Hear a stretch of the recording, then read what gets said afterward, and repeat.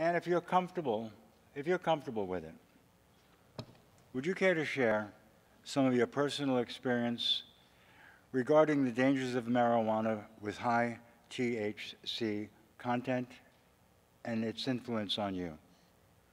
When I began smoking bud in the 1980s, it had a potency of about 3% THC.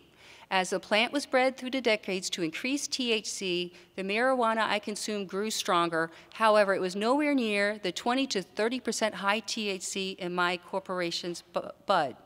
After going to work in the marijuana industry and consuming high THC products, I experienced heavy metal poisoning, addiction, and psychosis. As I told you before, I was very excited to go to work in the industry. I had believed that marijuana was what I thought it was, and it had experienced a natural, harmless plant. I was wrong.